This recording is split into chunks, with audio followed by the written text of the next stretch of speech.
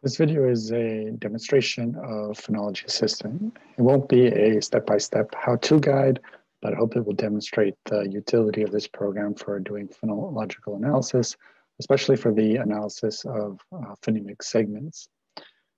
The program requires you to have a data set of transcribed words with at least a gloss and preferably with three-part of speech as well. It's designed to work with Flex, but if you're in the beginning of a new project, you may not have set up a Flex database yet. And so you can also import your data using a standard SFM format where you just have a slash mark, this one for English gloss, for an Indonesian gloss, and for the data, which in this case is from Kodi. And you can import that directly.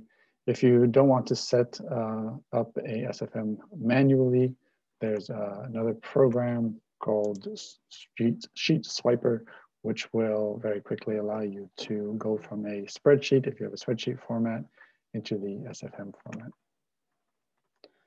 Once you have your data imported, one of the first things you notice is that Phonology Assistant creates a chart for you of all of the segments that show up in your transcriptions, consonant chart, and a vowel chart. So in this case, the vowel chart has treated some of the diacritics here as marking different phonological segments, where in this particular data set, they're actually marking tone, which is I'm treating auto-segmentally. So I can just ignore those diacritics using this feature here. Ignore the macron, acute accent, and crave accent. Getting rid of some of those diacritics. We see there's a few other diacritics that I've used here. I use this circumflex one time. And so I could also ignore that and do whatever else I need to do to simplify my vowel chart. Looking at the consonant chart, we can see that the program has treated anywhere that I've transcribed a long consonant as a separate phoneme. If I want to instead treat that as a sequence of two phonemes, I can change that in transcription changes. Here I've already entered in the changes that I want to see happen.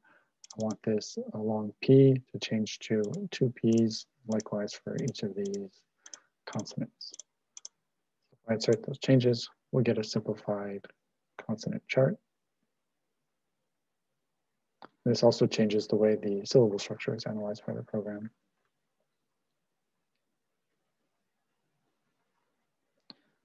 So now we see our plosive consonants in this chart have simplified, though I haven't yet simplified, changing the nasal transcriptions. Another thing you can ask the program to do interpreting your data is to tell it how to interpret ambiguous sequences. So let's say, for example, you have a series of nasals and stops that you want to consider a single character. So you can simply tell it to interpret the sequence ND as if it was just a D with another feature. And Phonology Assistant will go through your data and make that change wherever necessary without actually changing your database, but showing you what it would look like with that change. Okay, so now we have this phone ND now occurring 26 times in this data.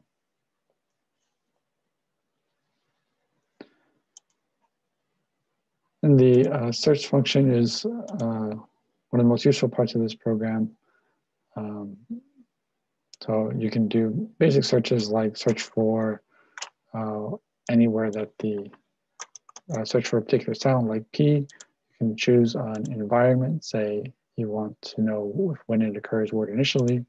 You have P in the word initial environment. It will show you everywhere that that occurs. You can then also search for more than one sound like P or B in a word initial environment. It will show you all of those.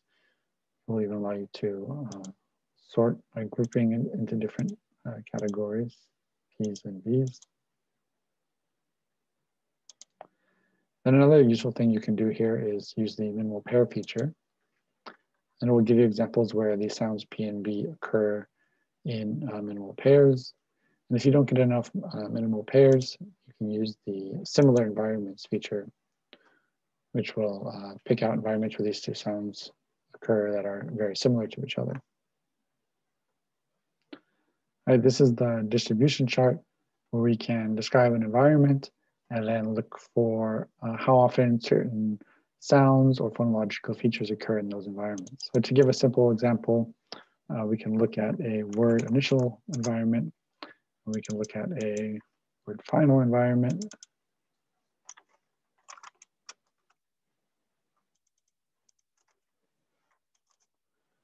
And say, look at each of the vowel sounds.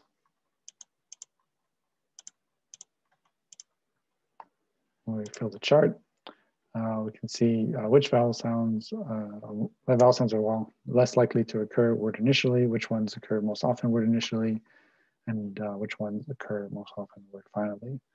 More complex examples, including some of these preset examples here, which look at word initial and word final environments with a whole series of complex sets of features that you might look for in those environments. If you wanted to see what are the cases, for example, where only 6 plosives occur in a word final environment, you can just double click on that cell and it will show you those 6 examples, which all happen to be loan words, which explains why it's so rare for the plosives to occur in the word final position. A few other useful features here include the ability to sort by CV pattern in your corpus. As you group it that way and condense, then you can look through and look at very specific examples of what kinds of words occur with what kinds of syllable structures in your data. And you can also see by the number of records which kinds of syllable structures are most common and which ones are very infrequent. Finally, another really useful feature is to be able to filter by part of speech. So for example, if I only wanted to look at the phonology of nouns, I can select a feature where the field part of speech in my data has to match the value noun. If I apply that filter,